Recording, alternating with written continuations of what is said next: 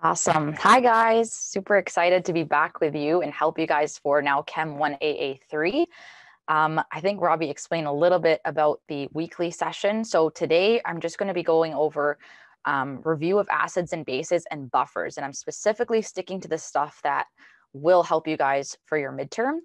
But this tutorial session is different from the session that's happening on Sunday.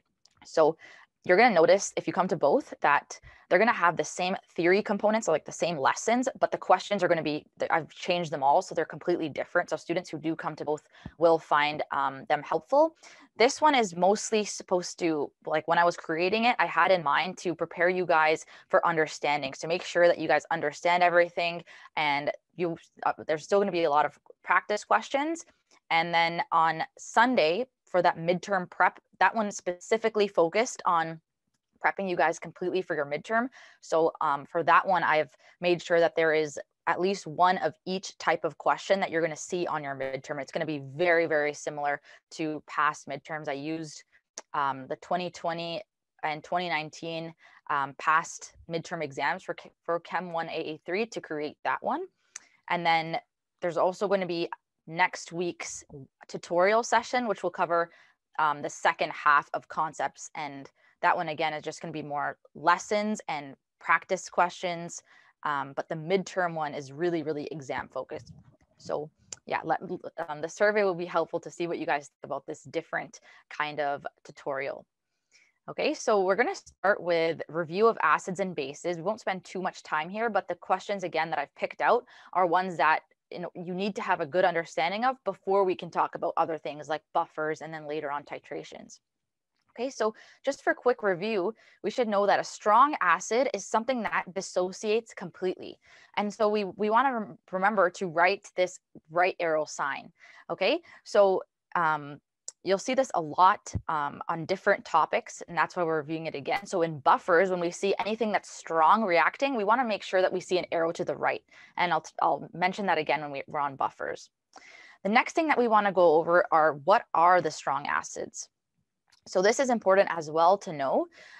It's going to come up a lot in problems, and this understanding will help you on the midterm as well. So you want to make sure you memorize each of these strong acids, and you should be able to, if you're shown one on the exam, you have to be able to identify, oh, this is a strong acid, and that's going to change the way we look at its reaction because we know that they dissociate completely. Okay. And then how do weak acids differ? So it has to do with their dissociation. Because they're weaker, we don't see a complete dissociation anymore. Instead, we're going to see an equilibrium arrow. These ones aren't strong enough to push all the way to the right. And so you get some of the reaction going back. So it goes back and forth. We have an equilibrium reaction. So here we're looking at HA, which is our weak acid. So that's representing a weak acid. We're going to react it with water in this equilibrium reaction. So that's going to represent our base. Okay, and then on the right side, we've deprotonated our acid. And so we're looking at the conjugate base of our acid. Just reviewing some terms. And then we've protonated water to get H3O+, and that's water's conjugate acid. Okay, so one thing here, because we have an equilibrium reaction, is we can write a Ka expression, right? We can write these for equilibrium reactions. And again, remember, we're doing products over reactants. So that's why I would do A- times H3O+ over HA. Remember that because water is a liquid, we won't ever include that in K expressions. Okay, now why do we care about this? Well, if we're asked to solve for pH of a weak acid, and we'll look at examples of this, so for a weak acid, you'd actually have to use this equation here and solve for the H+, and then we can solve for pH. Whereas for a strong acid, because it dissociates completely, if you have the concentration of your strong acid, that's just going to be equal to this concentration of H+, and then you can use that to solve for pH. So that's, again, how knowing these reactions is going to come in handy. The last thing that I wanted to go over quickly was just what does a higher Ka mean? So this is one of the things that your prof said to know for the review. So this is just what I wanted to go over. So a higher Ka means, if we look at a higher Ka, it means that remember we have products over reactant. So it means we're getting more products, but when we're thinking about acids, what does that mean?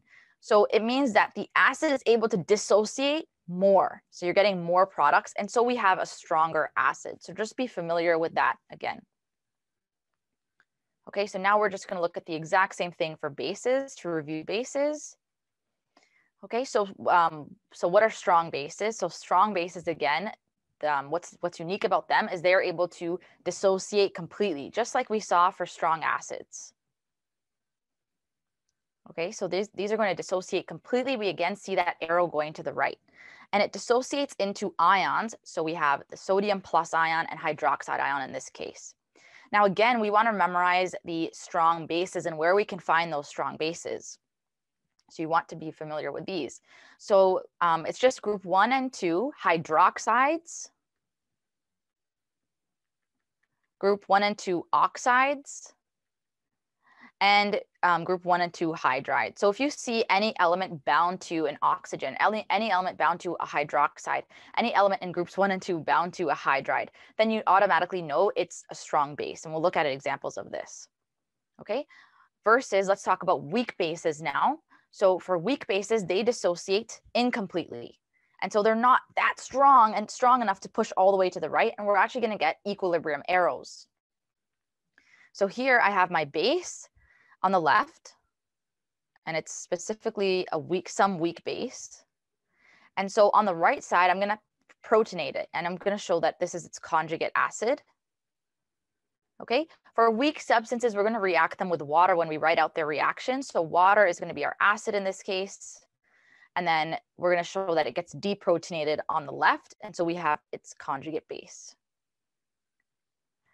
Because we have an equilibrium reaction, we can again write a K, and we just call it KB because this is for a base. We have our products over reactants. So we've just written in our products over reactants. Again, water is not included because it's a liquid.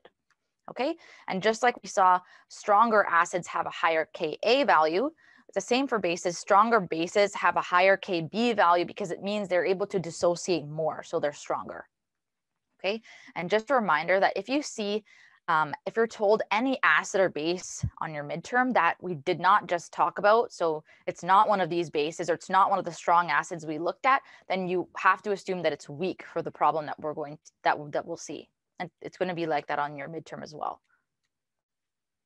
Okay, now I just wanted to quickly go over these different equations, and we're only reviewing this again because this is still important for the midterm.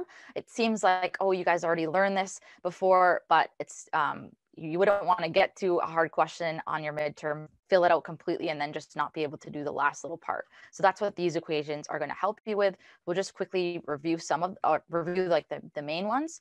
So if you have H plus and you're interested in pH or vice versa, we have these two main equations, which we're probably very familiar with. So we have pH is equal to negative log H plus is equal to 10 to the negative pH. Now, very similar equations, if we're instead interested in POH and OH minus, we have the other equations here where we'll instead take POH is equal to negative log OH minus, for example. Now, the way to connect pH and POH, there's an equation which we should know, and that's pH plus POH is equal to 14. And then finally, this one isn't as commonly used, but KW, not commonly used for this semester, KW is equal to OH minus times H plus. These equations will actually come in handy when we're talking about buffers, so we'll touch on them then, but pretty much they also share the same form as the pH is equal to negative log H plus equation. Just instead of H, you now just plug in your Ka. So given a Ka, you can solve for pKa and vice versa. You can do the same thing for pKb. Okay, the next equation that would be helpful for us to know, again, is pH plus POH is equal to 14. And then down here, there's another key equation that will come in handy for you guys on your midterm. And that one is this one where Ka times Kb is equal to Kw. And you should know that Kw is equal to 1 times 10 to the negative 14. So the way that this one will come in handy is if we're given a Kb value and we actually need the Ka value. So you would just rearrange this to solve for Ka. So you have this equation. rearrange to solve for Ka. So in this case, it would just be Kw over the Kb.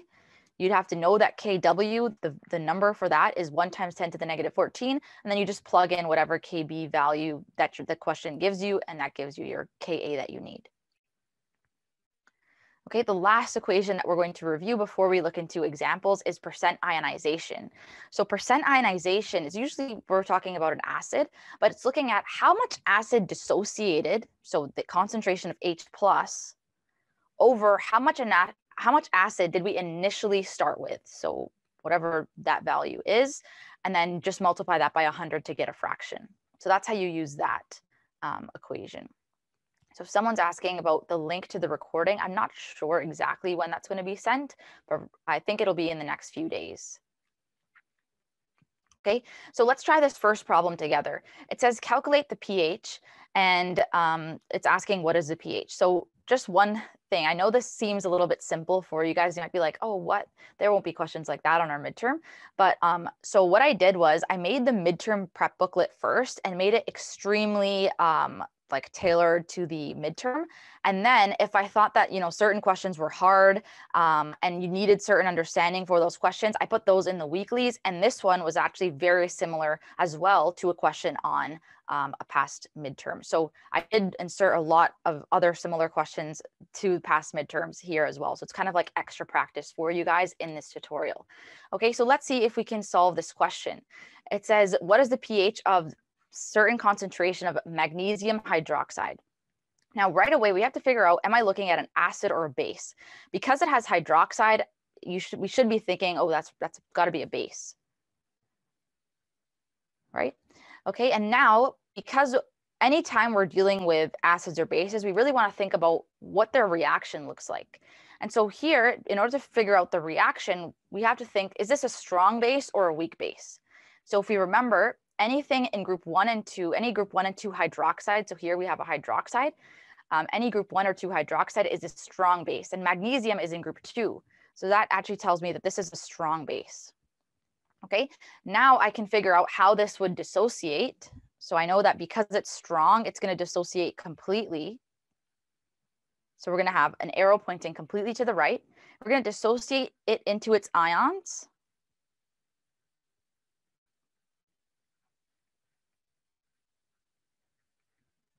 Okay, and here you always want to remember to balance the equation.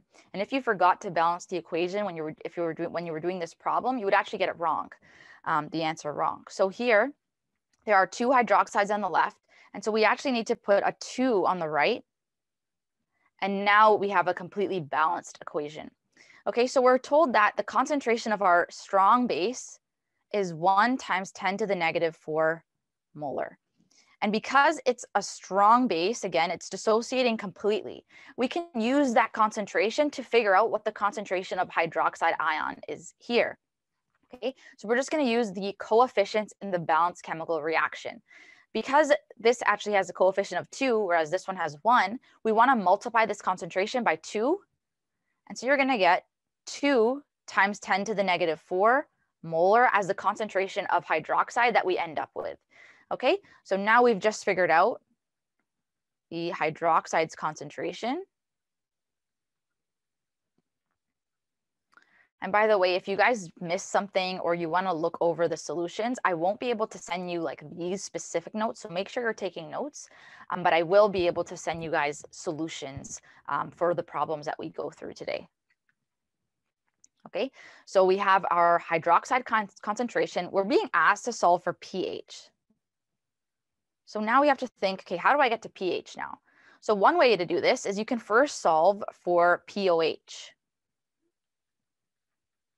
Using the POH is equal to negative log OH minus equation. So all we're going to do here is plug in our hydroxide concentration, 2 times 10 to the negative 4. And you're going to get a POH value of 3.7 when you do this. Okay, now that you have POH, we have to think, okay, how do I get pH from that? And there was an equation that I went over that is pH plus POH is equal to 14. So here we're interested in solving for pH. that's going to be equal to 14 minus POH. So 14 minus 3.7, and we're going to get a final answer of pH is equal to 10.3. Okay, so here we had to first recognize we have a strong base. We wrote out its chemical reaction and we figured out the concentration of the hydroxide. Then we solved for POH, and finally we solved for pH.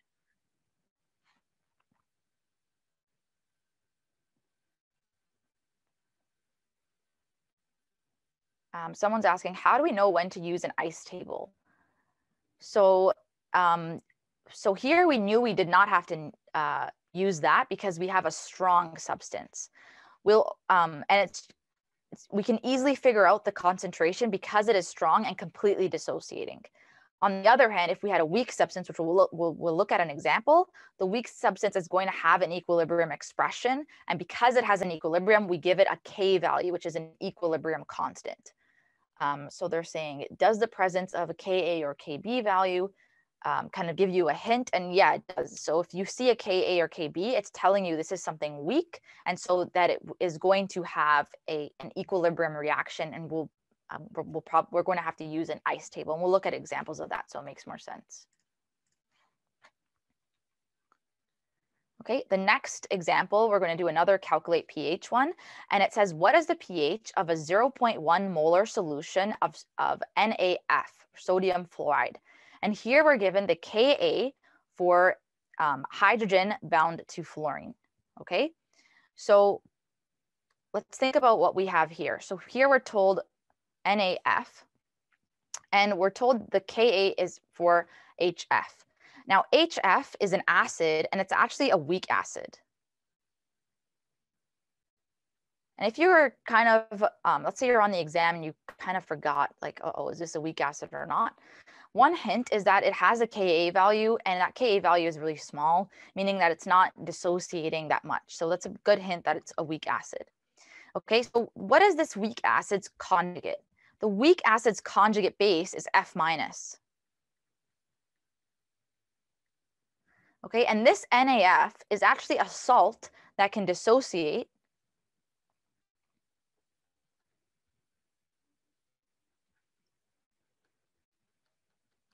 into the sodium and F minus. Okay, so here, since the salt completely dissociated, we know that the concentration of conjugate base is 0.1 molar.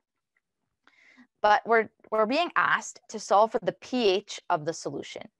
So how do I do this? So right now, understanding of salts can help you as well, which we'll review next, but I'll just kind of give you guys a little bit of knowledge in case you forgot. So sodium, because it is the conjugate acid of a very strong base, sodium hydroxide, it actually does not contribute at all to pH. So we can completely ignore it for this problem. On the other hand, because the fluoride ion is a conjugate base of a weak acid, it does have basic properties. And that is what we have in solution. And so we're going to use just the F minus to determine what the pH is. So we just know its concentration at this point. We want to know what is the pH of the solution. So this problem is just like having a conjugate base in solution, and we're being asked to figure out the pH. So we want to show a reaction with the conjugate base. So we said anytime you have a weak base, you want to show it reacting with water, and you want to give it an equilibrium reaction.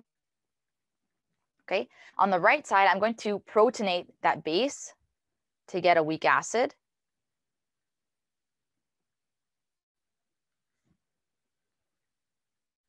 And then I'm going to deprotonate water. I'm going to get OH minus.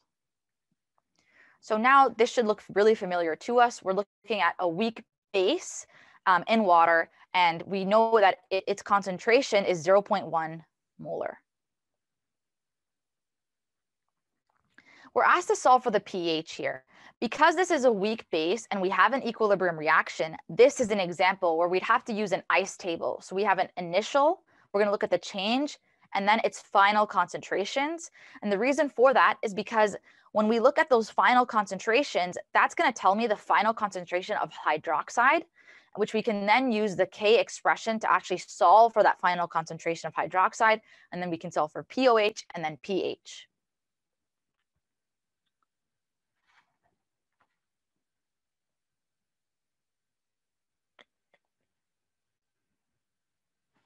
So people are asking about this salt. So you should just know that salts are going to fully dissociate. You guys never learned or went into any more detail than that. So just anytime you see a salt, it's going to completely dissociate.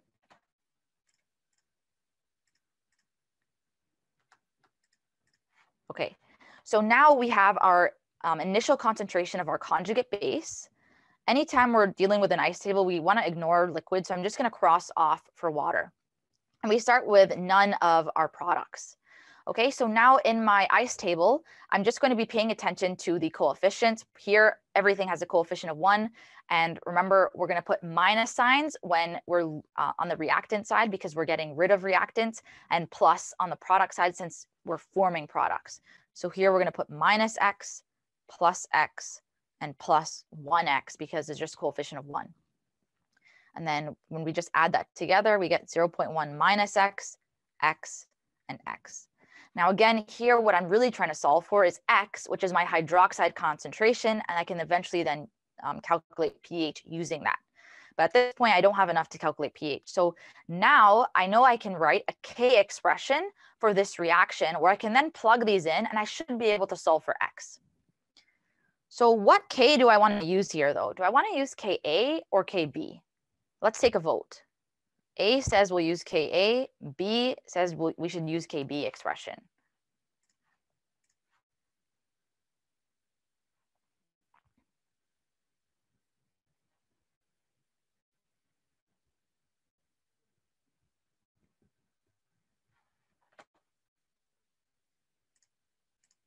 Okay, so the reason why we want to use Kb is because you're looking at a base reacting with water.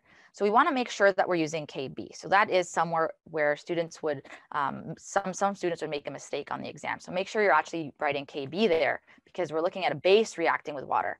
And then just like any Kb, we're going to put products over reactants. So you're going to put HF multiplied by the hydroxide concentration over F minus, and remember to not put water because it's a liquid. We don't want to put any liquids or solids ever in any K expression.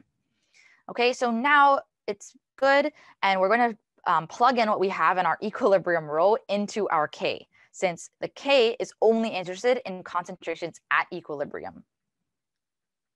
So our HF is just X, the hydroxide concentration is X at equilibrium, and for F minus, it's 0.1 minus x. Okay, now what is our Kb value? I don't have the Kb value, and I'm actually given Ka. So this is an example where I'd have to solve for Kb myself. So remember the equation is Kw is equal to Ka times Kb. And to solve for Kb, you would do Kw over Ka.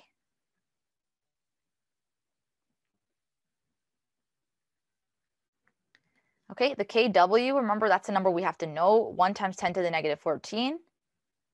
And then Ka is what we were given here. So the Ka is specifically for this base that we're interested in for its conjugate acid. So that's the Ka I need to use here. So its conjugate acid is HF, and so we're going to plug in 6.8 times 10 to the negative 4. And I end up getting a Kb value that's equal to 1.47 times 10 to the negative 11. Now what I'm going to do is I'm going to plug that Kb into the expression because it's going to help me solve for x.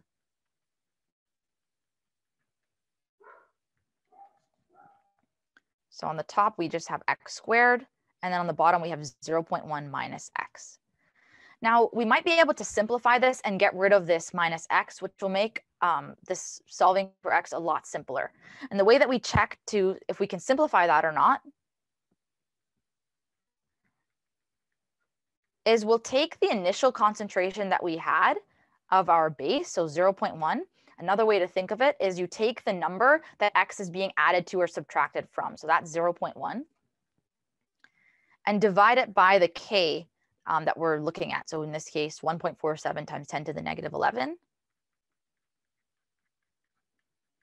And as long as that's greater than 100, we can make the simplification. And here, if you do that calculation, it is greater than 100. We're able to simplify and get rid of this minus x. Okay, so because we're pretty much saying that because the Ka is so tiny, we have so little dissociation that this minus x, we can just ignore it completely. So now we're interested in solving for x. So we're going to do 0.1 times 1.47 times 10 to the negative 11. And that's going to equal x squared. So then we're going to take the square root and we'll be able to solve for x. And so here we get x is equal to 1.21 times 10 to the negative 6 moles per liter. Now, what does x tell me here that I'm interested in? So remember, I'm interested in pH, but x, according to this ICE table, it tells me the hydroxide ion concentration. Okay, so now because I'm interested in pH though, I can again first solve for POH and then solve for pH. So to solve for POH, it'll just be negative log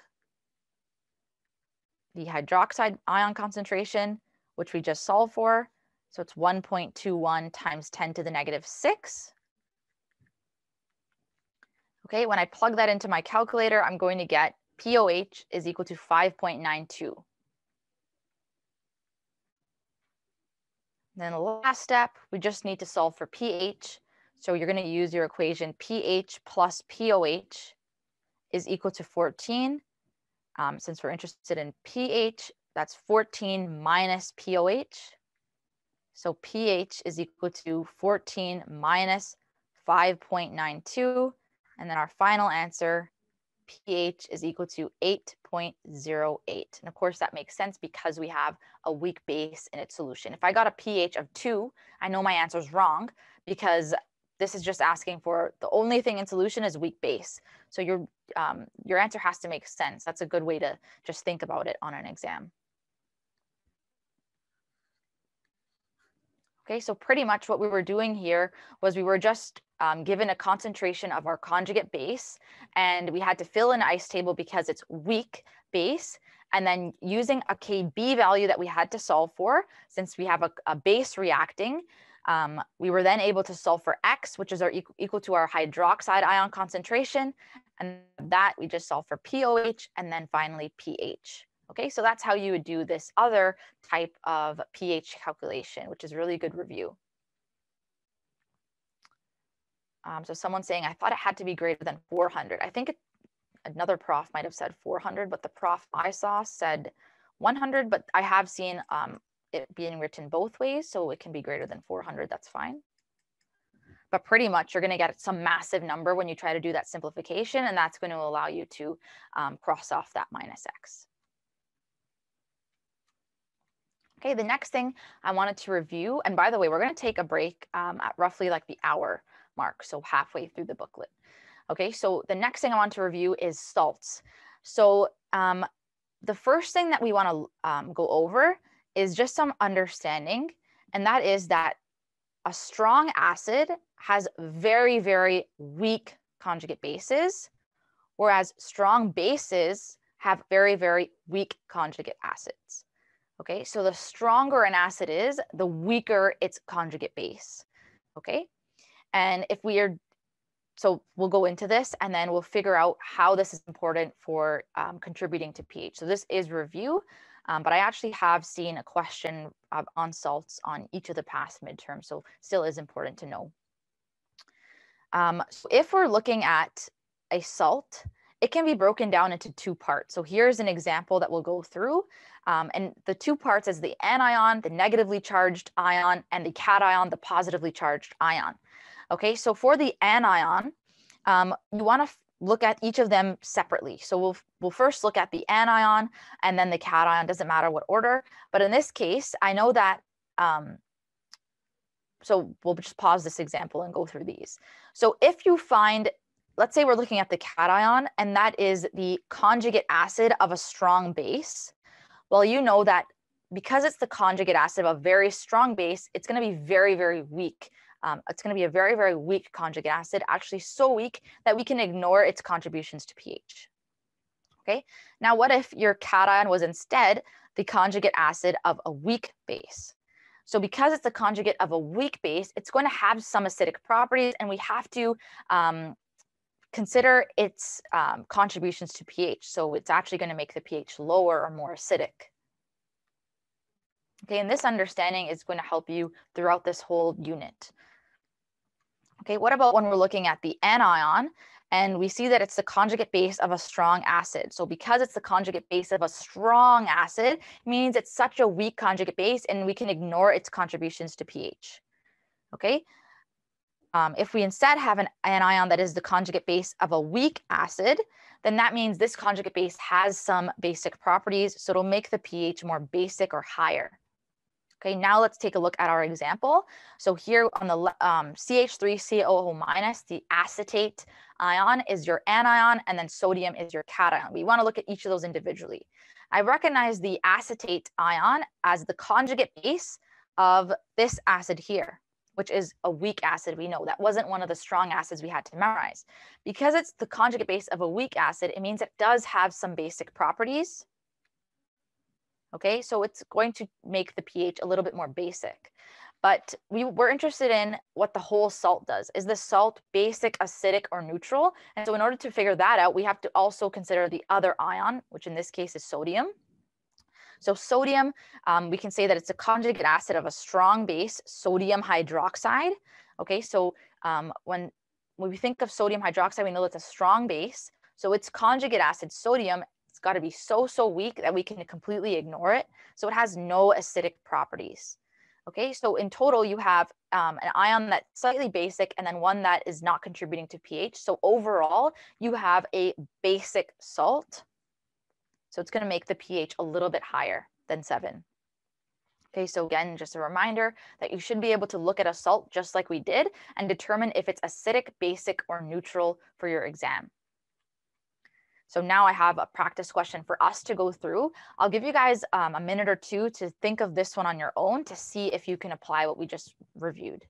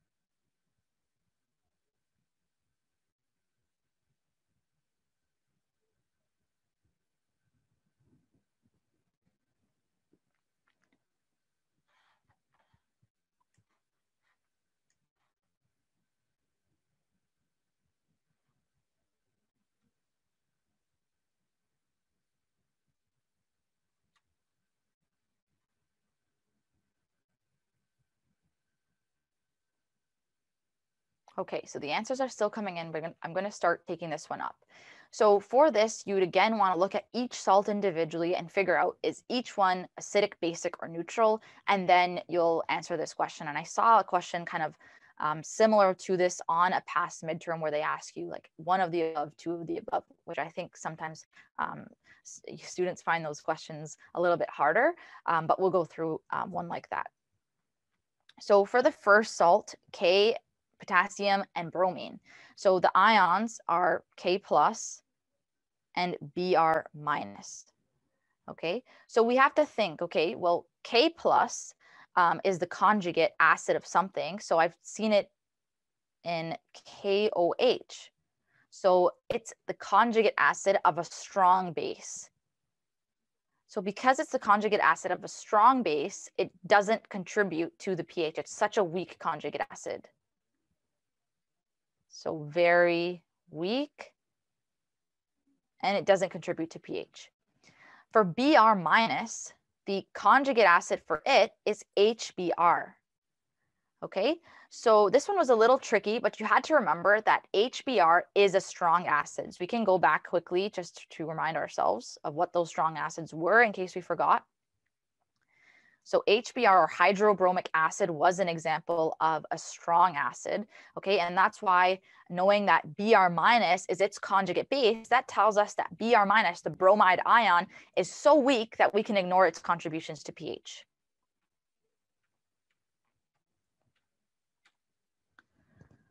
Okay, so this is actually a strong acid, making this a very weak conjugate base. So overall, we actually have a completely neutral salt. So this one is not one of the acidic salts. The next one, NH4Cl, the two ions that it can break up into are NH4 plus and Cl minus. Now, NH4 plus is the conjugate acid of the base NH3, and this is a weak base. Okay, so it's the conjugate acid of a weak base, meaning that it does have some acidic properties.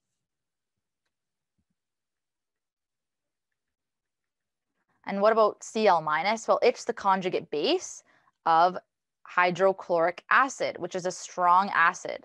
Because it's the conjugate base of a strong acid, it means that it's so weak that we can ignore its contributions to pH. So this one is very weak. So overall, you just have something that is contributing acidity, and so we have acidic salt here.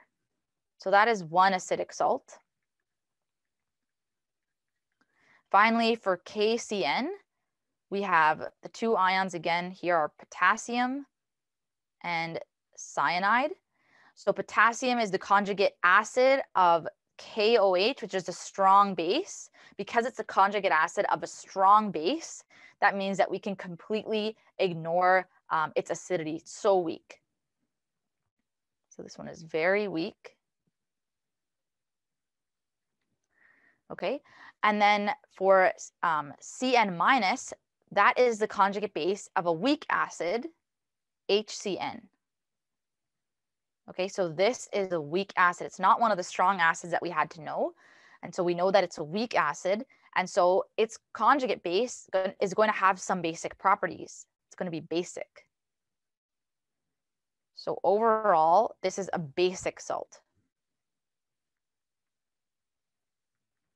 Okay, so that's why the answer here was one of the above. One of them is an acidic salt.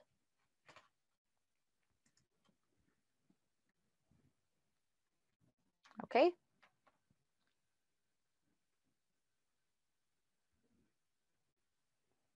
That's a good question. Will Sunday's session be recorded? I'll message that to Robbie in the break. I'm not entirely sure.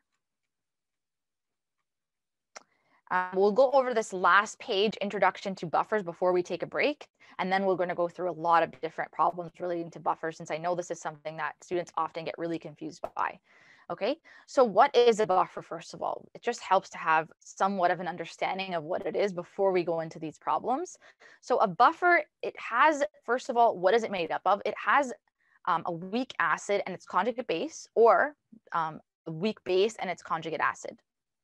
Okay, and what that allows it to do, which we'll soon see in problems, is that because it has both of, let's go with that weak acid and conjugate base example, this is more commonly seen. So because it has pretty much two weak components that are conjugates of each other, it can actually react with a strong acid or a strong base. So it has the ability to react with either of those. Okay, and that is what makes a buffer so special, because it can react with a strong acid or strong base. When we add those in limiting amounts, it's resisting large changes to pH. So just for understanding purposes, if you took hydrochloric acid, a super strong acid, you put it in a solution and you added more of it, let's say, the pH is going to go down by so much. Where instead, if you have a buffer and you added some hydrochloric acid to that buffer, the pH is going to barely change, because the buffer will completely react away that strong acid. Okay, so that is what a buffer does. So a quick question about salt. Someone is asking from before. They're saying, are salts always made up of a conjugate acid and conjugate base? And yes, each of the parts can be thought of, one of them's acting as a conjugate acid, one of them is thought of as a conjugate base. So just figure out, is it a very, very weak conjugate base, which in this case for chloride, it was, because it was the conjugate base of a very strong acid. So we could ignore its properties and then consider, is the conjugate acid actually acidic, or do we ignore that as well for that type of problem? Okay, so back to buffers, we figured out, okay, what are the components? So it's a weak acid and its conjugate base, or a weak base and its conjugate acid. And its job is to resist large changes in pH or pOH by adding, when you add strong acids or strong bases to them. So this is a very common example of a buffer in this first equation here. So here we have our weak acid, and over here we have our weak base. So right away, just notice that so far, nothing looks crazy, right? We just are looking at a weak acid, and its normal reaction that we're used to seeing. So it's just reacting with water. We have an equilibrium reaction because it's weak, and then we end up getting water protonated and the acid deprotonated. And so if we actually have both the weak acid and weak base present at the same time, we have a buffer, and we'll get into more details on that. Okay, so this picture is showing that we have a buffer. We have a weak acid and its conjugate base. And it's also showing that we want to have them in roughly equal amounts, which we'll touch a little bit more on soon. But just know that roughly we want equal amounts. That's the ideal case, because that means we can react with strong acid, we can react with strong base, and we don't have to worry about running out of one of these components. Okay, so now we have our buffer. It's just there, that's great. But what we'll usually see in problems is that we might have strong base or strong acid reacted. So let's say that strong base is added to our buffer. This is what the scenario on the right is showing. So when strong base is added to the buffer, remember, these are the two components of your buffer that are down here. Which of these components do you think the strong base would want to react with? The strong base wants to react with an acid. So it's going to want to react with the acid part of the buffer, which is your acetic acid here. And that's why then in the reaction, we're going to show the hydroxide ions from those strong base to react with the acid part of the buffer. And then here, notice that now we're going to put an arrow to the right. And this, I'll summarize this below, and this is going to come in handy when we look at problems. But for now, we're just focusing on understanding.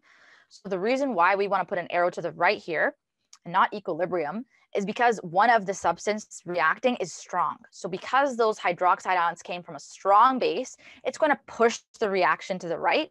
And that's why we have an arrow to the right. Okay.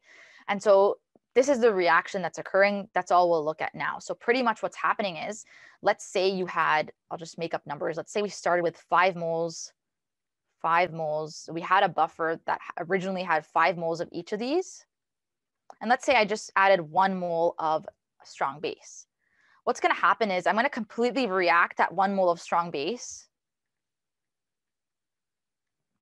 Okay. And in the end, you're still going to be left with your weak acid part of the buffer and your weak base part of the buffer, its conjugate base. And so that's what this is showing on the right. So we have less weak acid because it was used up, consumed to completely react with the strong base. And we have more conjugate base since we got more of that as a result of that reaction. Okay, but we still have a buffer because we still have roughly equal amounts of that conjugate acid and conjugate base. We haven't run out of one of those components. If we have if we were to have like not roughly equal amounts, or maybe we only have like a tiny bit of acid left and so much conjugate base, it's not going to be considered a buffer anymore. And I'll show you the specifics of that soon. But for now, we're just going over understanding this reaction. So the next case we might see is that instead, when you have a buffer, we instead would react that with a strong acid. So it tells you, okay, you have this buffer, now a strong acid is added. We have to be able to write out a chemical reaction to show that. So for the strong acid, we're going to take the H plus or H3O plus ions from that strong acid. And now we want to react the component of the buffer. And so here for the strong acid, we're going to react that with the conjugate base part of the buffer. So in this case, CH3COO minus, which is shown here. And then you're then going to get the H3O plus getting deprotonated, so you'd form water, and the conjugate base getting protonated, so you'd form that CH3COOH. Okay, and we'll look at problems. So this is assuming that we're adding a really, really tiny amount of strong acid. So again, we're going to completely get rid of that. We'll have a little bit less conjugate base present and a little bit more weak acid part of present from the buffer, but overall we're still going to have a buffer, and we were able to completely get rid of the strong acid that was reacted. Okay, so here are just a couple important notes that are really going to help us when we're looking at these problems and related to a couple student questions that I saw. So the first is that we saw examples of this. This is why we reviewed weak acids and bases in the reactions. But if you just have a weak acid or base on its own in solution, remember that we have it reacting with water, and we're going to see an equilibrium reaction. Okay, so now we're familiar with these reactions. And so in this ICE table, if we were interested in, well, we saw a problem where we were interested in pH. Well, you'd have to solve for the H plus using your ICE table and then pH. Okay, so just know that this ICE table, when you're just dealing with a weak substance, the ICE table has concentration. So you're going to put some initial concentration here, and that's how you would do this problem and go on. Okay, now it's a little bit different when we're reacting a strong substance with a weak substance, like we just talked about above. Okay, so in this case, let's react a strong base as hydroxide ions with a conjugate acid. When this happens, we said that, okay, this is from a strong base. We want to put an arrow just going to the right. Okay, and another thing, notice how I wrote moles here, because I want to see how much moles do I have left over, because that's going to make the problems and calculations so much simpler. So we can just use moles in these ICE tables. So we want to make sure we're putting moles like I showed. So write in the moles, write in initial moles that you have, the change in moles, and then the end moles you have at the end of that reaction. And that's going to be helpful if you're asked to determine now what is the pH, which is a very common question that we'll look at. Okay, so I think right now would be a good time to pause for a break, and then we'll come back and finish the rest of the buffers part of this booklet. Okay, so we'll pause. We'll come back in 10 minutes at 4:05. Let's come back at 4:05 p.m.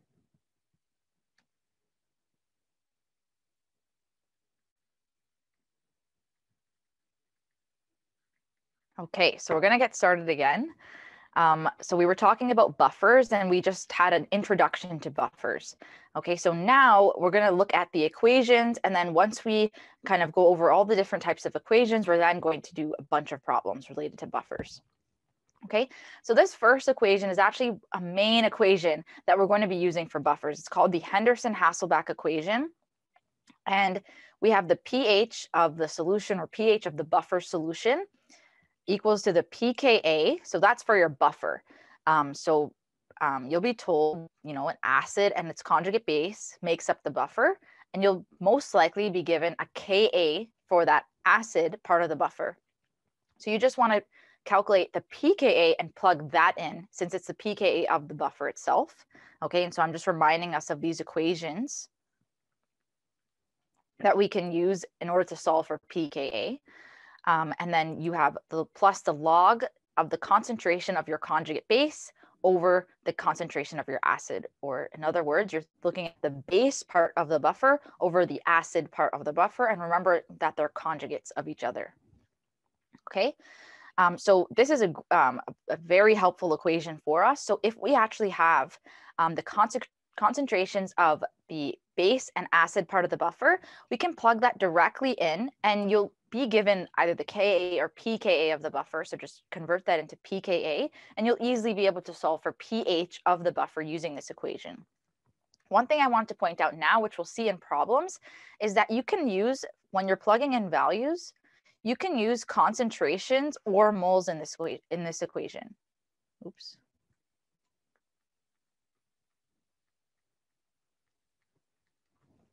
Okay, so you can use concentrations or moles. Just make sure that whatever one you use the same for your conjugate base and acid, and that's going to help those units cancel out. Okay, so we'll see that we'll do that in different problems. Now, earlier we mentioned that for us to have a buffer, we want to have roughly equal amounts of the conjugate base and the acid part of the buffer. And the reason for that is because when you have enough of both parts of the buffer, it means you're able to react with any strong acid that comes along or any strong base that comes along. So that's really ideal when we have the conjugate base and conjugate acid roughly equal. Now, if we look at the above equation, something happens when we let those two concentrations roughly equal one another. So let's say they actually are equal. So when your conjugate base concentration is equal to the acid concentration for the buffer, what happens to the Henderson-Hasselbalch equation? So you're going to get pKa plus log.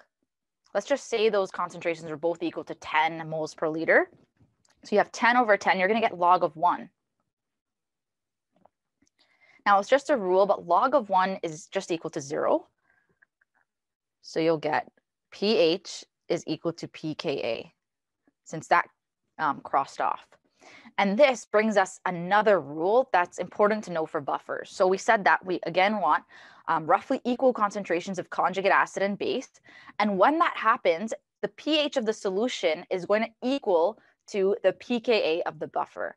So a common question on exams is, okay, the pH of the solution we want is, let's say, I don't know, 2, is a pH of 2. What buffer should I use? And the one you want to use is the one that has a pKa very, very close to 2. So within 1 pH unit up or down. Okay, so the reason why, again, is because when you have a pKa that's close to the pH or exact, then the concentrations of conjugate acid and base for the buffer are equal, and that's really, really ideal for a buffer. Okay, so that's how you can kind of understand what that means. So here, that's just written out in words. You want the pKa of the buffer to be within 1 pH unit up or down of the pH of the solution. So an example is if the pH of the solution is 3, then you'd want to choose a pKa, a buffer with a pKa that either is between 2 or 4. Okay, so if you take the pH and you add 1, you get 4. If you subtract 1, you get 2. So you want to choose a buffer in that range. And again, the reason why is because when the pKa is equal to or very close to the pH, that means you have almost equal amounts of your conjugate acid and conjugate base, which is very favorable for a buffer because it means then it can react with strong acid or strong base that we add into the reaction. Another equation that you guys looked at was this one. And this, we mentioned that for a buffer, we want the weak acid and the conjugate base to be roughly equal. And so this is just being a little bit more specific.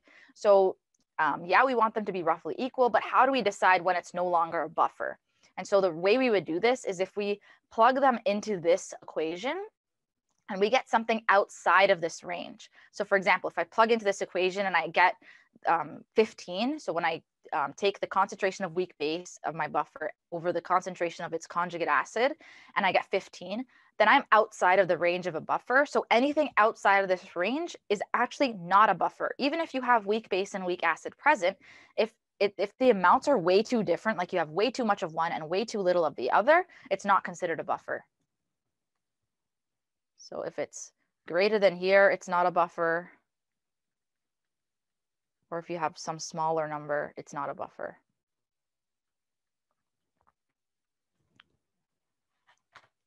Okay, so a question I saw on a past exam said something like, which of the following changes makes this reaction exceed the buffer's capacity? And so that pretty much is saying that the buffer's capacity has been exceeded, meaning it's no longer a buffer. So it's asking now when you calculate weak base over weak acid, for which of those options do you get something that's no longer a buffer? So something outside of this range. Okay, the last thing I want to go over is, again, this is the Henderson-Hasselbalch equation we already looked at, which we should be really familiar with. We want to make sure we're really familiar with this one. We also may see another version of that equation. And that's what I'm showing above. So it's just the base version of that same equation. I'll go over it. You don't have to know this equation or use it at all. You can actually get by with just using the bottom one, and I'll explain how. So sometimes if you have a basic buffer, you can use the top equation where you have, instead of pH, you have POH. Instead of pKa, you have pKb. And then instead of the conjugate base over the acid, you're still going to put your conjugate, but it's here, because the main thing we're interested in is a base, the conjugate is an acid. So you're going to make sure you put the acid's concentration over the bases for this reaction when you're using this equation. Now, you can always use this main Henderson-Hasselbalch equation, so that's why that one's in a box. You will never go wrong using it. Just make sure that you're plugging in the correct value. So you're actually plugging in pKa, you're plugging in pH, and you're making sure you put the base's concentration over the acids if you want to use this equation. And something I did see on a past midterm one was where students just they were given options A, B, C, D, and each one had a different weird equation, and one of them was the correct equation. So you just can familiarize yourselves with this in case you see a similar question. Okay, so if it's, no matter whether you're looking at the acid or base version, it's always going to be the conjugate on the top and then the thing that's not the conjugate. So for our acid equation, we're looking at the conjugate base and then over the acid. Okay, and we're going to use this equation since it's just so much easier and way more commonly used. So one thing about this equation, we already mentioned that we can use this equation to solve for the pH of a buffer. And we're also going to look at problems, and you could see one of these on your exam, where instead of asking you to solve for pH, they ask you to solve for something else. And we'll look at how to do that. So you might be asked, let's say, to solve for the concentration of conjugate base. You have all the other variables, and we'll look at how we can solve for that using this Henderson-Hasselbalch equation. So when you think about buffers, I really want you guys to think about this equation, because a lot of the time, a problem involves using this in some way or at some point in the question. Okay, so for the first question, we have a buffer is formed by dissolving 5 grams of sodium benzoate and 6 grams of benzoic acid. The Ka is given for the acid and 1 liters of water. What is the pH of this buffer? Okay, so right away, okay, I know what we're talking about, a buffer. It's asking me for pH. I should think right away, okay, I need the Henderson-Hasselbalch equation. So I'm just going to write that out for us. Then we can see what we have, what we don't have, and what we need to do.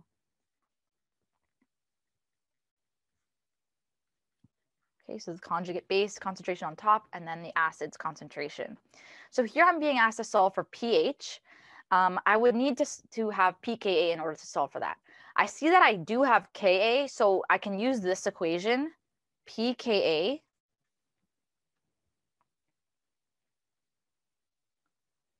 is equal to negative log Ka, and I'll be able to solve for the pKa, so that's fine. And then the concentration, or remember moles, I can use for the conjugate base over the conjugate acid. So how should I do that part of the question? Well, on the left, I have sodium benzoate. And so that's a salt, and that's going to completely dissociate into sodium. It's a metal and some other component. So that's kind of how you can remember that it's a salt. It's going to completely dissociate into these components.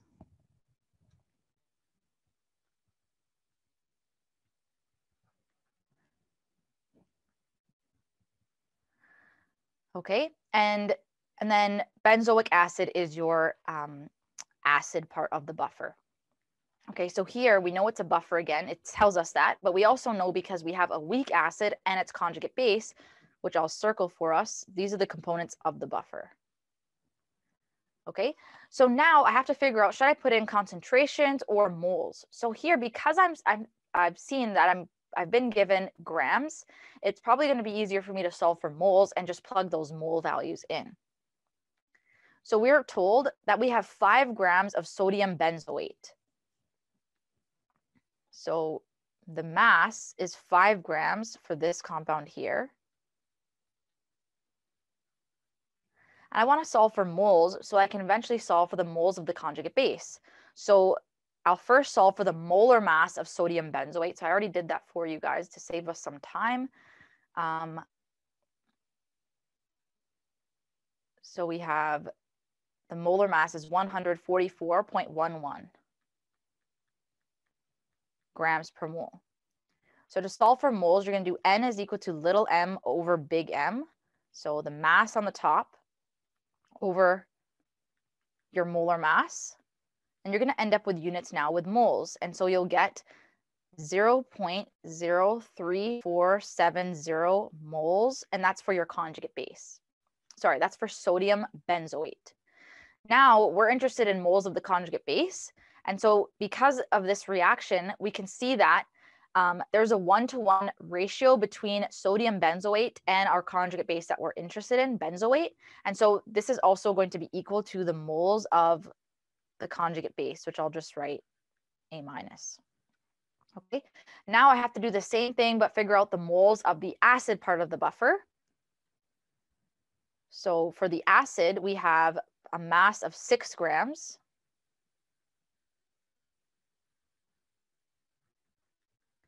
The molar mass of the acid is 122.12 grams per mole.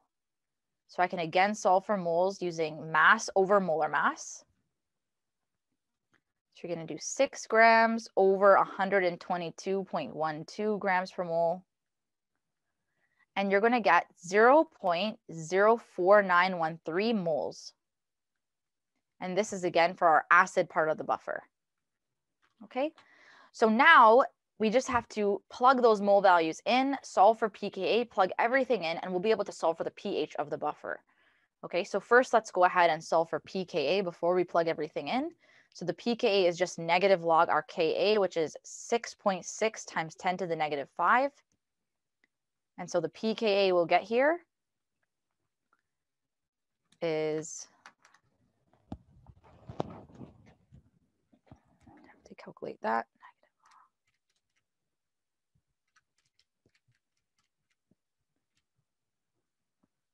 4.18.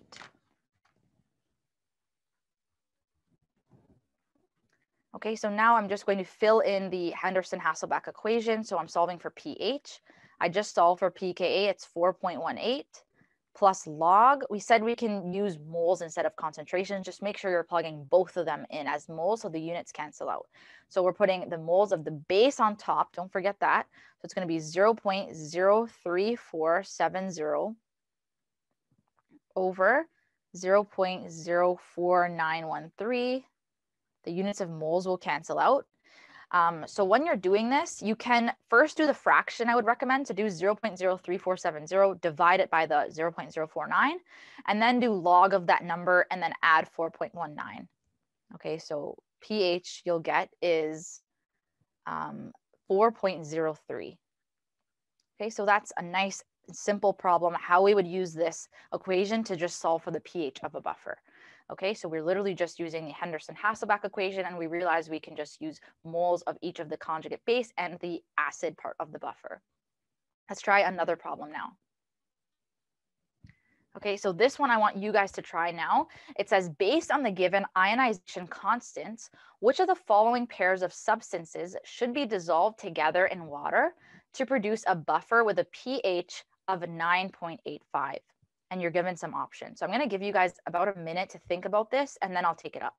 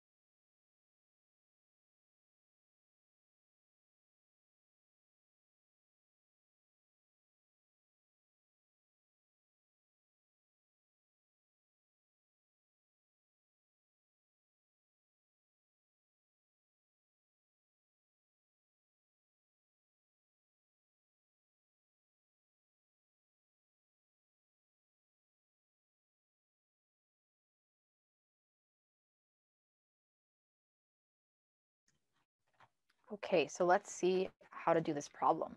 And this is one that you could expect to see something like this on your exam. A little bit tricky, but let's see how you guys did. So it says, based on the given ionization constants, which of the following pairs of substances, again, could be dissolved to form a buffer with a specific pH? Okay, now here we're given a bunch of different components, Ka values and Kb values, and we're given the pH of the solution that we're trying to get at. And what we have to remember is we said that when we're choosing a buffer, the key here for this question is that we had to remember that the pH of the solution, we want that to be equal to the pKa of the buffer. And again, that's because when you look at the Henderson-Hasselbalch equation, when these two are equal, it means that the conjugate base and conjugate acid concentrations are equal to one another, which is ideal for a buffer. Okay, so what's ideal for us is if we let those conjugate acid and base concentrations equal one another, pH is equal to pKa. So this is what you're going to use to choose a buffer. So the first thing you had to do is realize, okay, we have Kas and I need to solve for pKa. So the equation to use to solve for pKa is pKa is equal to negative log Ka. Now you could have solved for each one of those pKa's. So when I did that for the first one, you got pKa is equal to 4.74. For the next one, I got pKa is 10.32. Third one, 6.35. So I'm just plugging in the Ka values for each of them to solve for their pKa values. The next one, 4.72.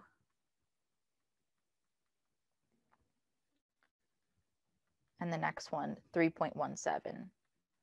So based on those, right away, you should be able to say, okay, what do you want your acid part of the buffer to be? So the one that was in, remember, it doesn't have to exactly be 9.85. It can be within a range of add 1 pH unit and subtract 1 pH unit. So it can be in a range of 2 pH units from 8.85 to 10.85. And so the answer then, the acid part of the buffer that follows that is bicarbonate, because its pKa was 10.32, which falls in that range. So that was your best answer. Okay, but this question wanted you to take a step further, and even if you knew it was bicarbonate, you may have still got this question wrong, because it's saying, okay, which buffer, which of these options should you choose? So we know that we want it to be bicarbonate. That is going to be your acid part of the buffer. So I'm going to write that here. HCO3 minus is our acid part of the buffer. And for a buffer, you need its conjugate base. So that means we need to deprotonate this and consider what its conjugate base is. So the conjugate base, when you deprotonate this, you're going to get CO3 2 minus. So that is the conjugate base. And this is the buffer that you'd want to use. So this is your answer. Now we just have to find an option that matches that. So A is talking about a completely different acid. We know that's wrong. B, we're going to skip for now because I can see that it looks kind of similar, but I'm not exactly sure, let's say, so I'll skip it. C also looks kind of like that, so I'll skip it for now. And D looks like a completely different acid. Shouldn't have the CH3COOH in it. So now if you're trying to determine from B and C, you won't see, right now what they've done is they've just bound it to sodium in this solution, because you wouldn't ever have like an ion on its own. So here they're showing you, okay, with sodium bound to it, what is your answer? So if you bind this to sodium, it's going to be NaHCO3. And this one would be Na2CO3, because the sodium had +1 charge, the carbonate had a 2 minus charge, so the 2 went to the sodium and the 1 went to the carbonate. And so now we can see that this answer best matches C. So this is actually your answer, and that is the buffer that would be ideal to produce a solution with a pH of 9.85, because this buffer has a pKa of 10.32, which is very, very close to that pH that we're interested in. E is also not a good answer, because H2CO3 is a different acid than HCO3 minus. So H2CO3 is carbonic acid, and that one is not the correct answer. So that's another way you could have also eliminated B. Okay, so good job. The answer was C there.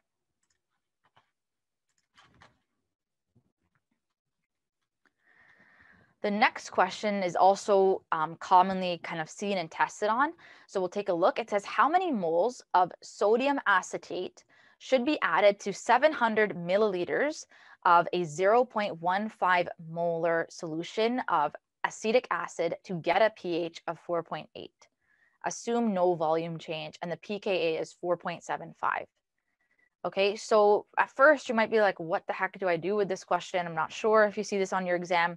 So you can just think of what are the different components that you're given here. Okay, so here we have sodium acetate. We know that's a salt. So it can dissociate into sodium plus and the acetate ion. Okay, and we're interested in its moles. And we also are told that we have this acid, and we have a certain volume of it, a certain concentration, and we want to pretty much react those together to get a pH of 4.8. Okay, and we're also told the pKa. So now after we kind of thought about the different elements we have, it kind of sounds like a buffers problem. And even if you didn't think about buffers, because you have pH and pKa, it should help you think about the Henderson-Hasselbalch equation. So what's happening here is this is a buffers problem because you have an acid part of the buffer and you have its conjugate base, right? And when you have an acid and its conjugate base, you can form a buffer. And so here, let's write out the Henderson-Hasselbalch equation and see how we could maybe use that to solve for this. So it's going to be pH is equal to pKa plus log the conjugate base on the top over the acid. Okay, so we're told the pH, so that's fine. We're told the pKa, and now here, I'm not sure what to do. Let's see. So for the acid, we have, okay, a concentration. And for the base, we're being asked to solve for moles. So it actually might be easier, since we can use moles or concentrations in this problem, as long as we use the same unit, it might be easier to just use moles for both. Okay, so if we plug in moles for both in this problem, by plugging in moles of my acid and the other values, I'll be able to solve for moles of the conjugate base. And then once I figure out moles of the conjugate base, in this case, that's going to actually equal to the moles of the sodium bound to that conjugate base because there's a 1-to-1 molar ratio. Okay, so the first step is we're going to have to solve for the moles of our acid. So N is equal to C times V is the equation that we're going to use to solve for moles. You're going to take your concentration with units moles per liter, so 0.15. And remember that, so here I'll just rewrite that so we can understand it. This is moles per liter, so it makes sense that we're going to have to multiply that to a volume in liters. Okay, so to get a volume in liters, you divide by 1,000. So here you'd get 0.7 liters as your volume. Okay, so we're going to plug that volume in. And now this is going to help me solve for the moles of the acid part of the buffer, the weak acid. And so you're going to get 0.105 moles. Okay, so now what I'm going to do is I'm just going to plug in all the values that we have. We are trying to get a pH of 4.8. We're given a pKa of 4.75. We're going to use moles for both of these, which is good because now I can solve for moles of the conjugate base. I'm just going to leave that in as the conjugate base. And I'm going to plug in the moles of the acid that I just solved for, which is 0.105 moles. Okay, so let's do the easy part of the problem first. Let's just move this 4.75 over to the left side of the equation. So because we changed the side that it's on the equal sign, we change the side of the equal sign that it's on, we're going to change its sign. So we're doing 4.8 minus 4.75 is equal to log of that conjugate base, moles in this case, over this moles. So on the left side, you're just going to get 0.05. And then I'll just rewrite the right side.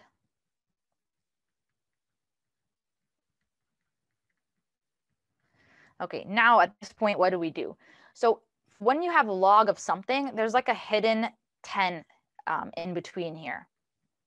And what I can actually do to get rid of the log is on the other side of the equation, I can take 10 to the exponent of 0.05. So if I do that, I've now gotten rid of the log on the right side. So now I just have A minus over 0.105 moles.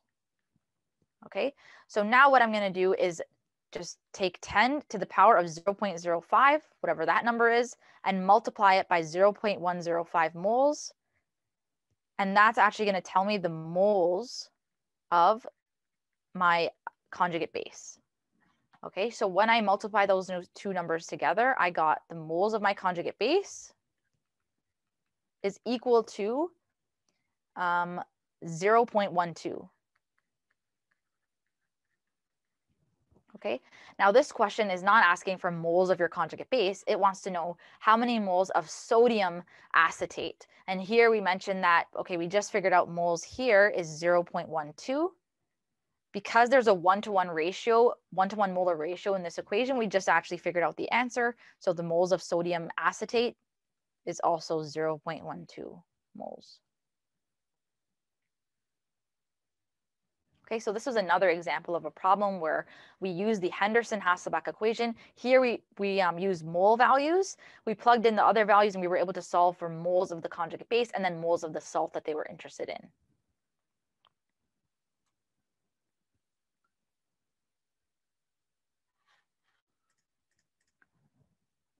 Why? Let me see the question.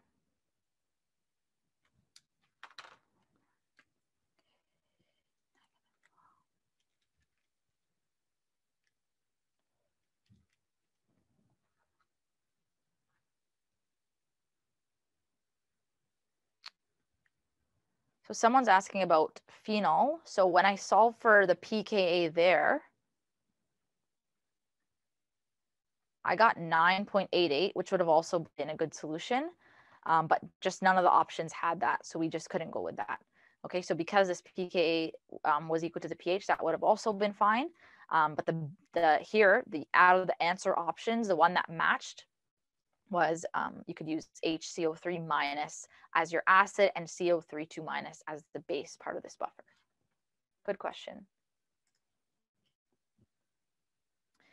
So someone's asking, for the Henderson-Hasselbalch equation, can you always use moles? And yes, you actually can. So you can always either plug in both of those values can be moles, or both of those values have to be in concentrations.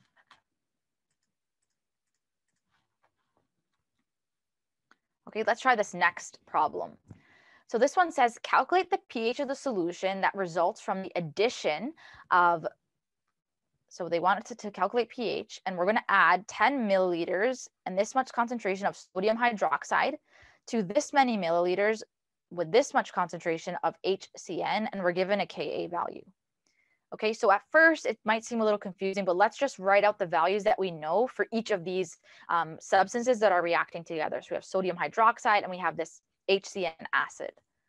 Okay, so for sodium hydroxide, the volume is 10 milliliters. The concentration is 0.10 molar. And for the acid, we have a concentration of 0.1, and we have a volume, and we're also given its Ka for that acid. Okay, so what do I know about how these two will react? So first of all, sodium hydroxide, what is that? A base, an acid. So we know it's base. We also know it's a strong base. So sodium hydroxide is actually going to react to completely dissociate into sodium ions and hydroxide ions. Okay, so because it's a strong base, whatever concentration or moles you have of sodium hydroxide is going to be equal to the concentration or moles for hydroxide ion. Okay, so we'll just keep that in mind.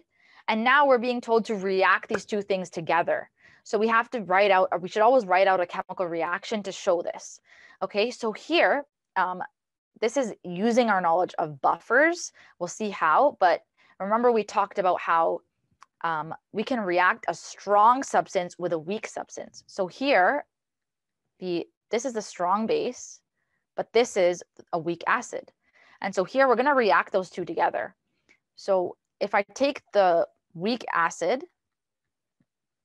okay, what I'm going to put in that chemical reaction, what it's actually going to react with from the strong base are those hydroxide ions, just like we saw earlier. And now, because there's a strong substance in this chemical reaction, we're going to make this completely go to the right. Okay. And so now let me just fill out the rest of the chemical reaction. We had an acid, it's going to get deprotonated to form Cn minus. And we have a hydroxide ion that's going to get protonated to form water. Okay, great. And so now, okay, let me think about what we can do here. Well, it says calculate the pH. So how would I do that? So here, first of all, what did we mention? Whenever you have a strong substance reacting with a weak substance, we said, okay, first of all, you want the arrow going to the right. Second of all, when we have an ice table, we said we'd want to plug in moles. So if we need an ice table, we're going to plug in moles. So here, would that be helpful to us? So let's see. Well, if I figure out the moles of the acid and the moles of the base, or specifically the moles of the hydroxide that I'm interested is what I'm interested in, and I plug in both of those moles values, what I can see is what do I end up with at the end? And then based on what I have at the end, I can then figure out, okay, how do I calculate pH? Okay, so the process will be different depending on what we have at the end. Let's say we only have hydroxide ion at the end, then we can solve for its concentration, we can solve for POH, then pH. If I only have this weak acid at the end, I would have to then consider how it reacts with water and then figure out the pH. So there's kind of different ways that we can go about this depending on what we are left with. But first, let's figure out moles of each of these, plug in the moles, and then see what we're left with, and then we can solve for pH. Okay, so step one is we're going to solve for moles of each. So remember that moles is N is equal to C times V. And remember that we also want to always be using volume in liters. Okay, so divide the milliliter values by 1,000 to get liters. Okay, so when you do this, you're going to get 0.05 liters here, 0.01 liters there. So when you solve for moles, 0.1 times 0.05, you're going to get 5 times 10 to the negative 3 moles of the acid, the weak acid. Now this is what you initially had for that weak acid, so I'm going to put it into the ice table. Okay, now let's do the same thing for the base. So for sodium hydroxide, again, we're going to solve for its moles. So N is equal to C times V, which is equal to 0.1 molar times 0.01 liters. So I end up getting 1 times 10 to the negative 3 moles for the base. Okay, so that's moles of sodium hydroxide. And again, if we look at how sodium hydroxide dissociates, I know that because I have 1 times 10 to the negative 3 moles of sodium hydroxide, I'm going to have an equal number of moles for the hydroxide ion because there's a 1-to-1 molar ratio, and it completely dissociates. Okay, so that's how many moles I start with in this reaction. So I'm reacting with 1 times 10 to the negative 3 moles of hydroxide. Now we haven't been told anything about cyanide, and we can just ignore water in any of these ice tables. So we'll just cross that out just to make it a little simpler. And we're going to start with 0 amount of cyanide. So now, because we're dealing with moles, we want to get rid of whatever is what we have in a smaller amount. So let's look at both these numbers, 5 times 10 to the negative 3 and 1 times 10 to the negative 3. 1 times 10 to the negative 3 is the smaller number. So I'm going to get rid of those moles completely. I'm going to also get rid of that on this side because this is a reactant. So we're going to subtract that amount. And then now for the cyanide, I'm going to add that amount of moles. Okay, so now what we have is we actually have no more hydroxide in this case. We have a small amount of hydroxide. We've completely gotten rid of it all. We have no more hydroxide. And so for HCN, when you do 5 times 10 to the negative 3 minus 1 times 10 to the negative 3, you get left with 4 times 10 to the negative 3 moles. Okay, that's nice. And for cyanide, we have 1 times 10 to the negative 3 moles. Okay, so now what do we have at the end? We have no more strong base. we have a weak acid and its conjugate base. So think about how you might solve for pH here. So here, this should ring some bells. When you have a weak acid and its conjugate base, you actually have a buffer, okay? And so we can actually use the Henderson-Hasselbalch equation and solve for pH using that. So this was our first kind of major step. So actually that was step 3. Once we solved for moles, we wrote out our chemical reaction and we figured out, okay, what are the end moles that we have? Once we have that, we can say, okay, how do I solve for pH now? In this case, we had a weak acid and its conjugate base. And we know that those values of moles can be plugged directly into the Henderson-Hasselbalch equation. So we have pH is equal to pKa plus log of the conjugate base over acid. Okay, so what's nice about this equation is, again, you don't have to use concentrations in here. If you have moles already, just save yourself some time and plug moles in directly. So we're, again, going to use moles for both of these. So let's see if I'm able to solve for pH, which is what this question wants me to solve for. I have moles of the conjugate base, 1 times 10 to the negative 3. I have moles of my weak acid part of the buffer. And how do I solve for pK again? pKa, where do I get that? So the pKa, you're going to take from this Ka of the HCN part of the buffer. And so what we're going to do is we're just going to solve for pKa using the equation pKa is equal to negative log Ka.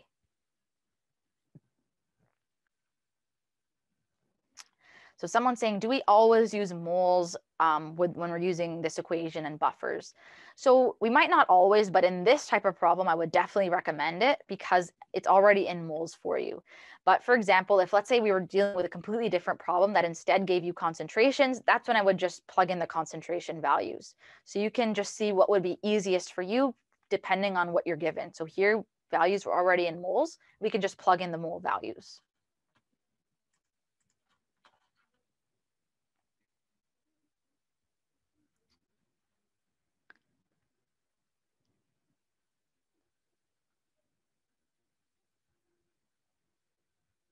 So someone's asking, is there another way to do this without the Henderson-Hasselbalch equation? Let me think. So there is another way, but it's way more complicated and it would take like 10 minutes just to explain, but I can kind of just show you a little bit. And so the way that you would do this is you have a weak acid left over and a weak base left over. And so you could show how this acid reacts in water and then write a Ka expression. And that way is just way too kind of messed up here. There's no reason to do that because for that way in Ka, when you're plugging any values into Ka, you need concentrations. And so it's going to be trickier to solve for the concentrations here. So there's no need to even go down that path. Just use this equation. It's much simpler because you're able to plug in the values of moles that we have here. Okay, so if we go ahead and solve for pK, you have negative log the Ka, which is 4.9 times 10 to the negative 10. So the pKa that you're going to get is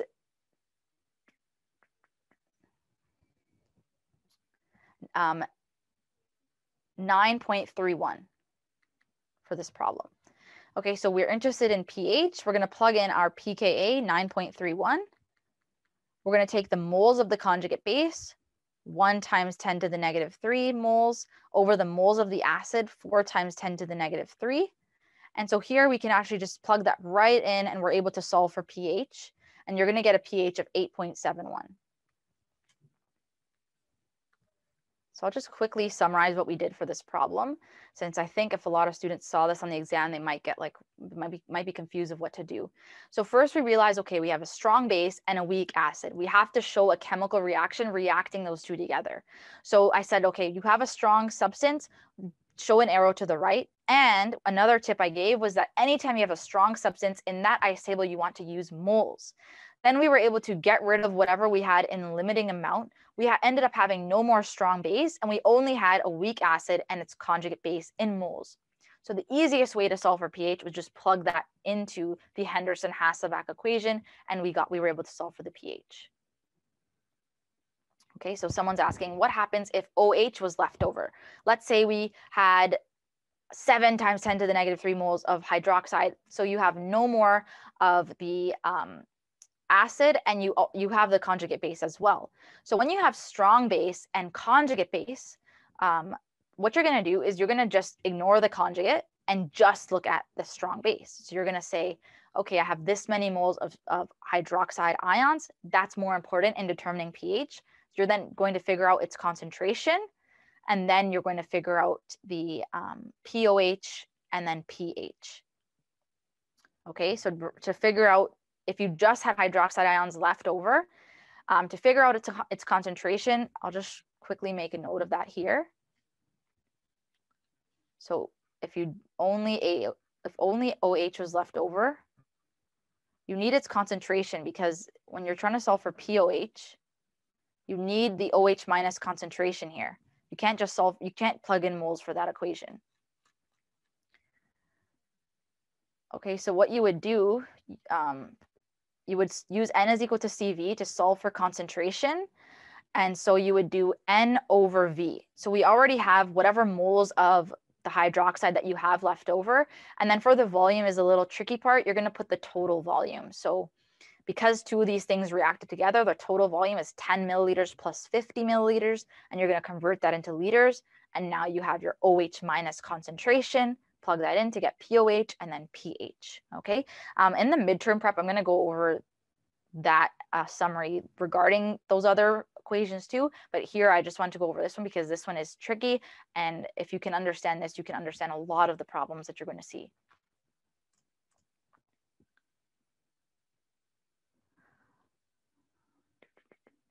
So for this ice table, we had to use moles because there's a strong substance in this equation. So because of that, this came from a strong base that we have to use moles in this ice table, okay? And then we just plugged in those values that we had left over of our conjugate base and our acid into the Henderson-Hasselbalch equation. Okay, so we're on our last 2 pages, so we'll just finish these 2 pages and then that'll be the end of our session. The last thing I wanted to go over is you'll commonly see questions asking, was a buffer formed as a result of this reaction, right? And we kind of did a question like that, and we'll revisit that question to make sure we understand it. But let's go through this. So we mentioned that ideally we want the weak base part of the buffer and its conjugate acid to be roughly equal, and then we have a buffer. But if we're being more specific, if we do this calculation and we get something in this range between 0.1 and 10, we know for sure we have a buffer. So that's a way we can check to see if we have a buffer or not. Okay, so here I'm just going over understanding with you guys. So this is showing, let's just say we're reacting a strong acid and a weak base together. So you could also write it like H3O plus reacting with the strong base. And then here you would write water. So that's another way people write it. But let's just go through this example. So in the first example, we're reacting an equal amount of strong acid and weak base. So because and again, one of them is strong. So we know that the arrow is going to go to the right, and we know that the ice table is going to have moles in it. So I made up numbers. Let's say we start with 1 moles of each of these.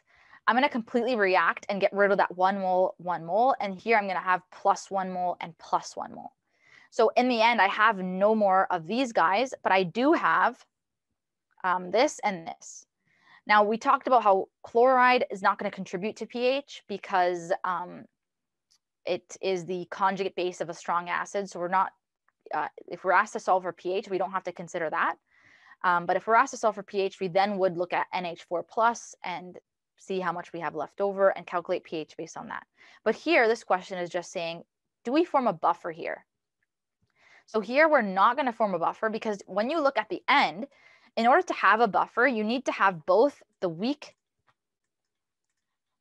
acid and its base present. So you would need this base and its acid, its conjugate acid present at the end in order to have a buffer. And not only present, but also when you plug in their concentrations, they have to fall in this range. And that's how you know for sure you have a buffer. Here, I have no more of the weak base. I definitely do not have a buffer if you were asked this on your test. Okay, next, let's consider if now we have more strong acid reacting. So let's say 2 moles and 1 mole. If we get rid of the 1 mole, since that's a limiting amount, I produced 1 mole of these, I'm left with a strong acid and a weak acid. Okay, so here, could I form a buffer? So again, I can't form a buffer because in order to form a buffer, I need to have the conjugate acid and its conjugate base present, but here I actually have no more base. There's no more base part of the buffer left, so I can't possibly have formed a buffer.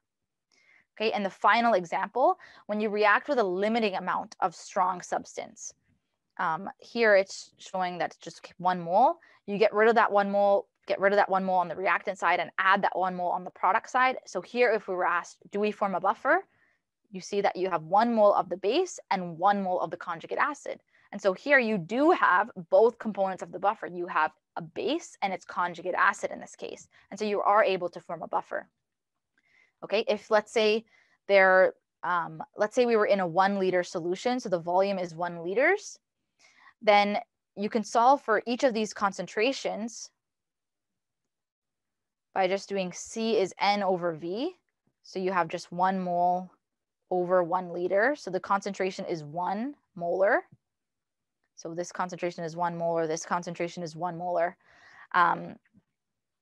If you needed to solve for concentrations, because then you could check in this equation here whether you actually have a buffer. So here I just made up an example where you have 1 molar over 1 molar, and notice how you're getting an answer of 1, which is within that range, and that's how we can confirm that yes, a buffer is formed.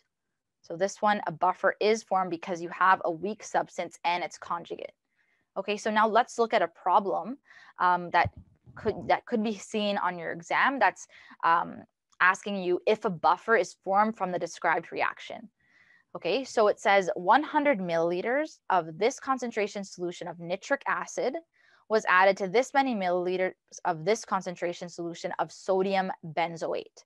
And we're told the conjugate base, it's the conjugate base of benzoic acid, and we're given the Ka value for that. Part 1, is a buffer formed from this reaction? So that sounds like a lot of information at first. I always want you guys to consider what is the reaction that's occurring first. Okay, so I have nitric acid. What type of acid is that, by the way?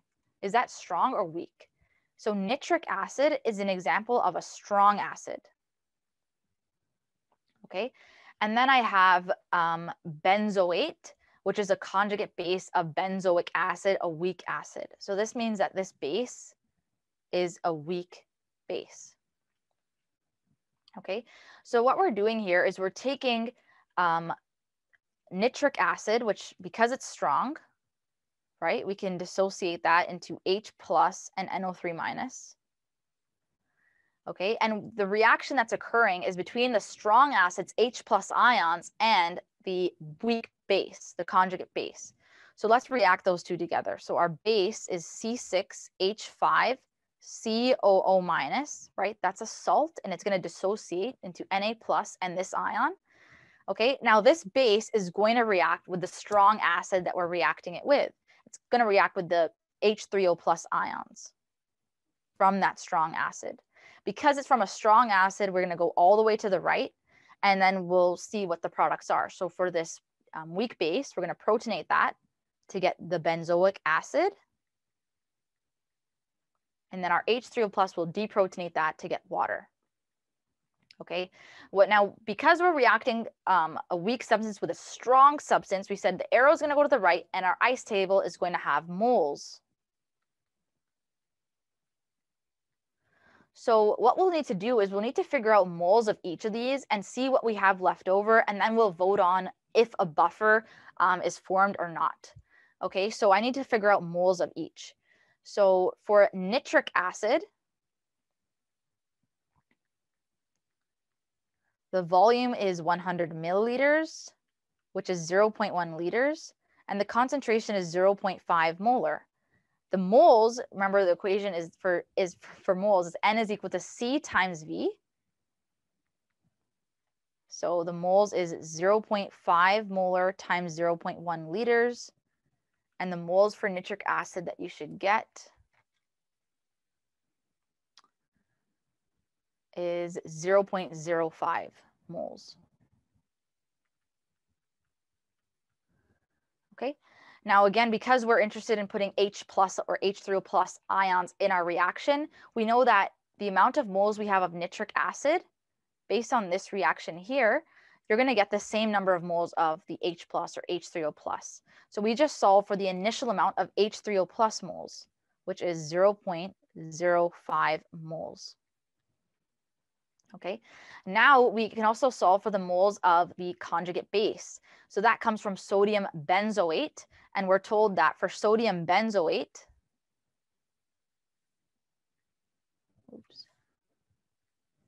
so for sodium benzoate,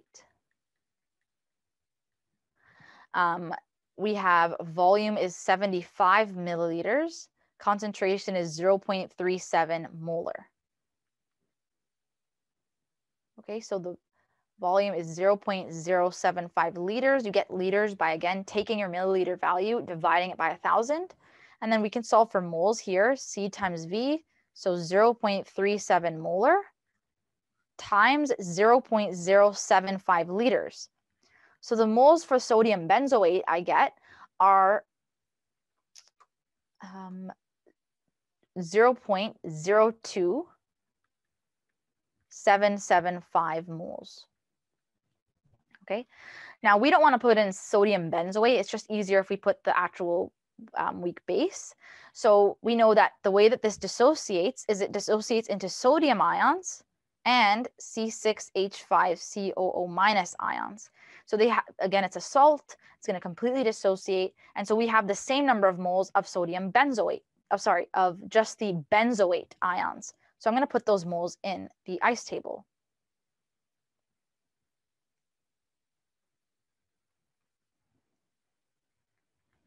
Okay, now the acid, it's not mentioned that we start with any of that.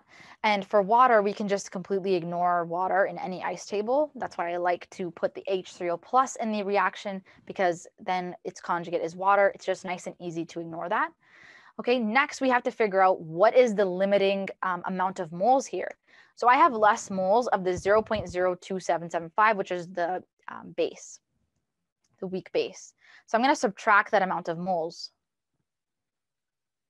and also subtract it from the other reactant, and then add it to the product side.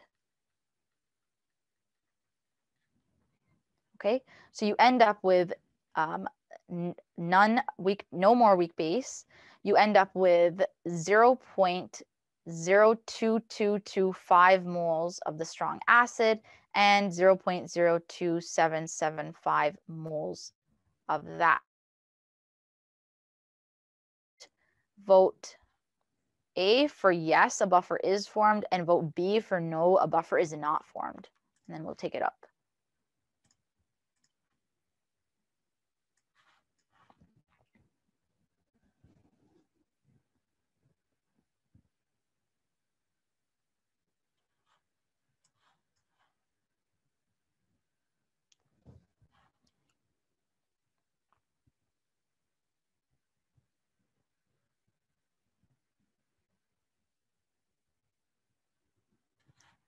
Okay, let's see what you guys said.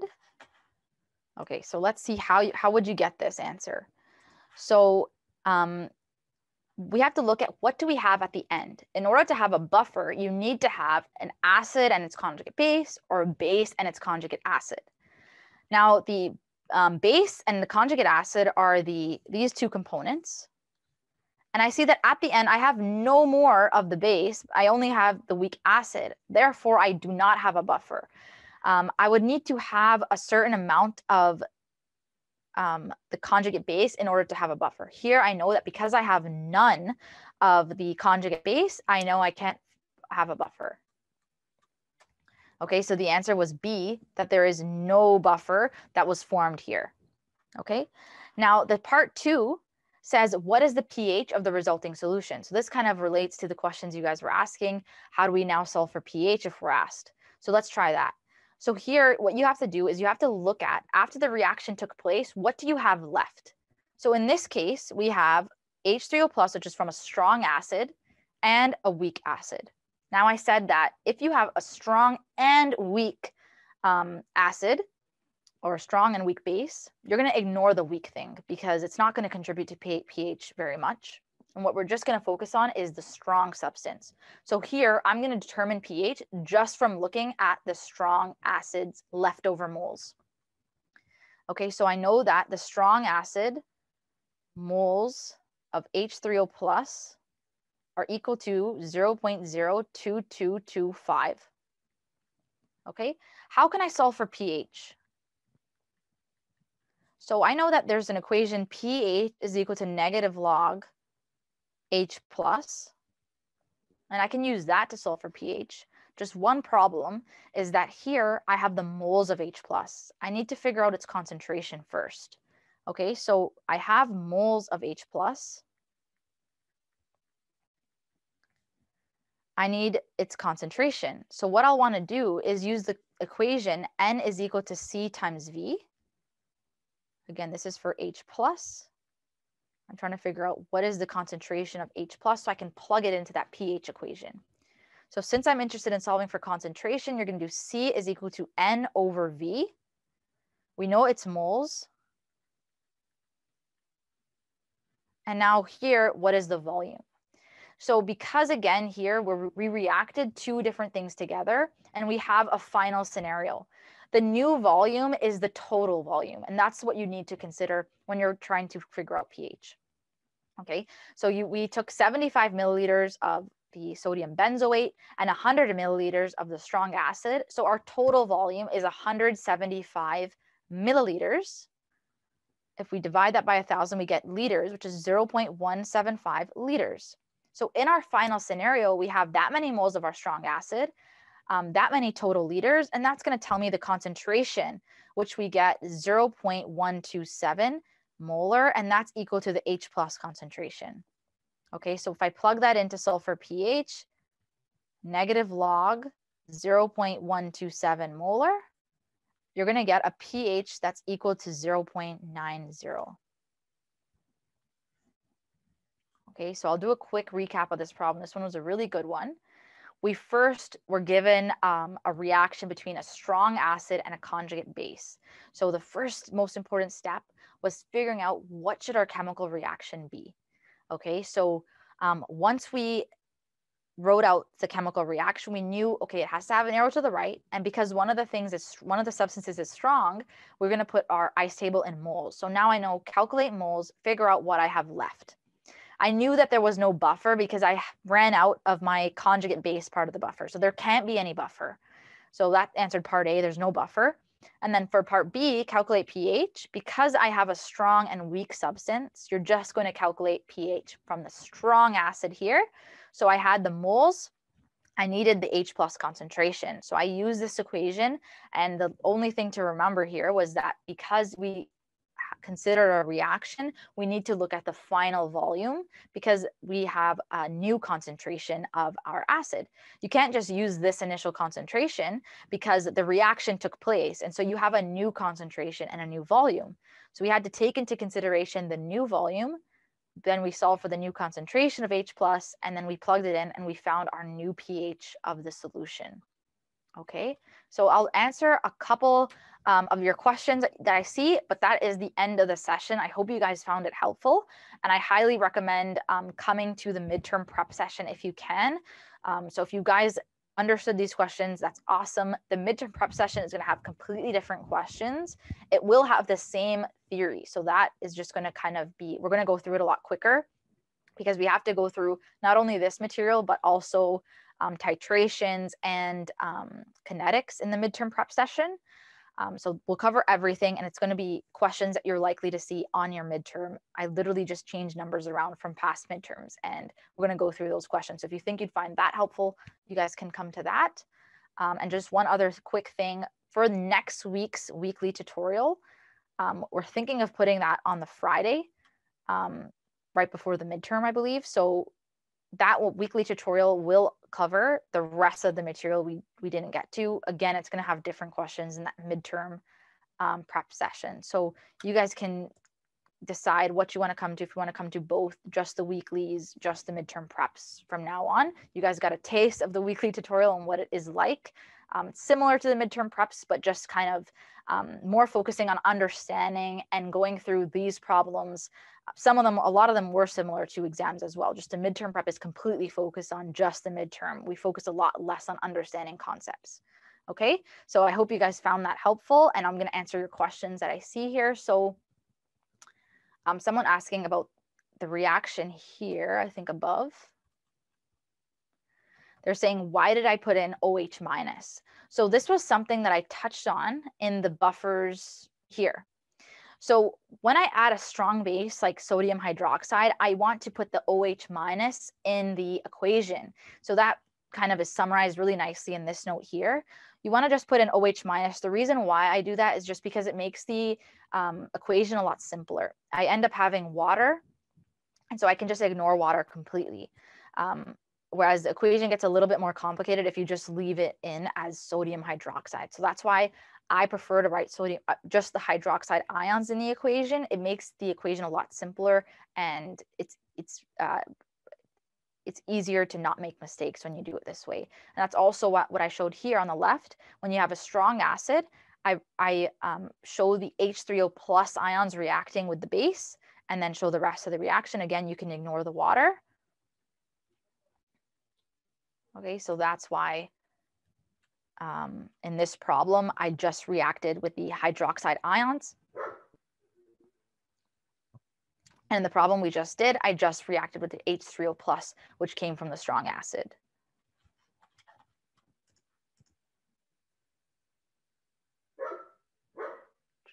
NaOH and HCN. Oops. So someone is asking, how come we didn't have to consider the volumes of each of these since they are also reacting together?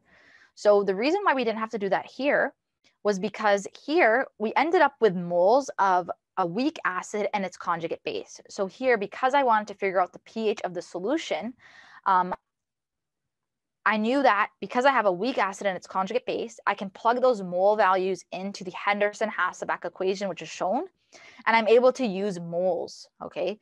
So I did not have to convert into concentration. If I did have to convert into concentration, we then talked about how you would have to use this equation C is equal to N over V. And then because we're kind of looking at the final concentration, sorry about the dog, after the reaction, we're interested in the final concentration, you would plug in their moles and then you would plug in the total volume if you needed its concentration. Okay, and we did that for a later problem. We did that here, I think.